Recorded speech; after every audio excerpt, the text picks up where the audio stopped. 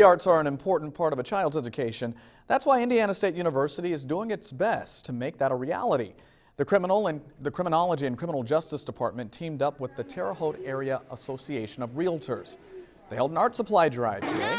It's for the Terre Haute Boys and Girls Club.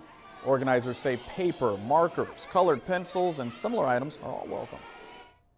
To help out students and kids, and whether it's giving them art supplies or just gives them some activities, maybe it's after school stuff. So it just really helps keep kids kind of busy, occupied, learning, and that sort of thing.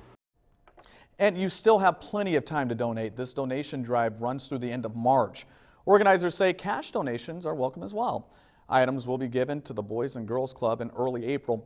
For a wish list of items wanted and where to drop them off, be sure to go to our website. That's, of course, WTHI-TV.com.